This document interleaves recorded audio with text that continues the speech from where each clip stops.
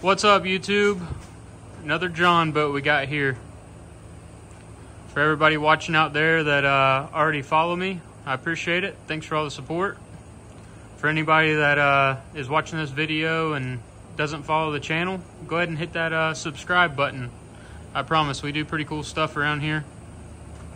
Worth watching maybe, if you enjoy that kind of stuff.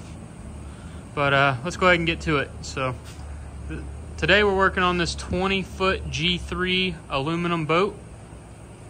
Customer brought it to me because it has a hole in the bottom. And the reason for the hole, which I'll show you the hole in a minute. The reason for the hole is the battery blew up in the back of it and got acid all down in this corner. And the acid started eating away at the aluminum. So I've already started to clean it a little bit down here, but you can see that hole's completely rotten. And then there's another hole right there that's also rotted. And then it looks like he's starting to get some rot right along in through here. Not sure if that's the acid that caused that or if that's just the aluminum getting some corrosion on it, but either way, we're probably gonna touch up all those spots. Down here, we're gonna end up cutting out a plate and plating this whole thing all the way to this rib right here. Actually, we'll probably have to go past the rib just a little bit. That way we can get some decent material to weld to. But let's get started.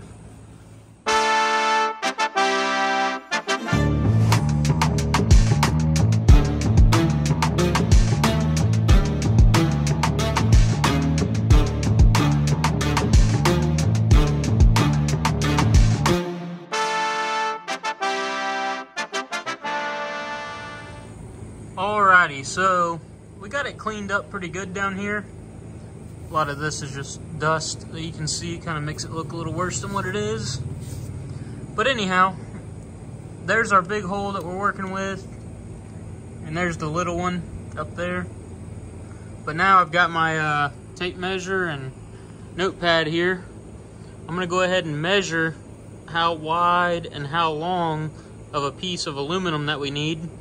And then I'll take it over to my CNC plasma table. We'll punch those numbers in and go ahead and cut out a piece of 090 aluminum. And then we're gonna take it over to the brake and break this little lip on it. Try to get it fit in there good and start tacking it up.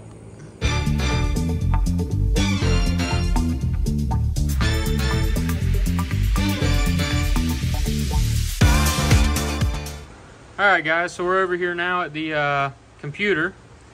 I've drawn the part up for the bottom and saved it. Next step is I had to upload it into my drawing program that tells the table how to cut it. So we've already done that. And last thing is we put it into this program here. And this is what actually operates the table itself. So you can see here, John Boat patch up here in the corner. And over there is my part. Here's the sheet of aluminum we're gonna be cutting it out of. So now what I'm gonna do is, which I've already zeroed it out where it's supposed to start at. Now we're gonna go ahead and hit start.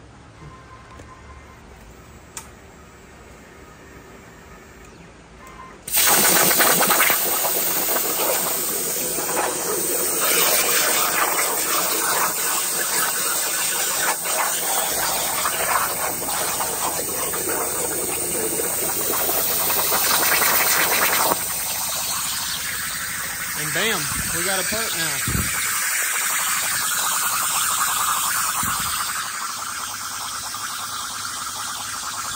Very nice. So now what we're gonna do is we're gonna take and blow this off, get all the water off of it, clean up any kind of burr that could be on it from cutting, and then we'll take it out to my brake. And about 9/16 from this edge here, we're gonna break it to, I believe it's a 90. Let me look at the boat again. Yes, it's gonna be a 90 that we're gonna break it to. And that will allow it to, when we break it, it'll allow it to sit on the bottom and on this rib here. Alright, so I took my piece of aluminum out to the brake, and before I'd done that, I actually put an angle finder on this bottom here, and it was 80 degrees from the rib to the actual bottom of the boat. So I put an 80-degree bend on this piece of aluminum.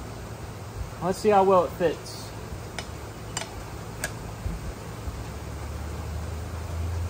Man, that's perfect. That'll weld up real nice. The only thing I didn't take into account for, which I knew I was going to have to do this anyhow, but I didn't do it whenever I drew the part up on the computer. I need to take and cut a little bit off of this back corner, because this rib here is like angled at a 45 at the back. So I'm just going to take my pencil and throw a little mark on that so I know how to, or where to cut it. And then once we get that cut and cleaned up, we'll probably put a little like wooden wedge on the boat trailer and push it up against the bottom of the boat, so that way it holds our piece nice and tight. And then we'll get the welding machine out, and we'll start putting a couple tacks on it to hold it in place. And then from there, if we're happy with it, we'll go ahead and weld it out.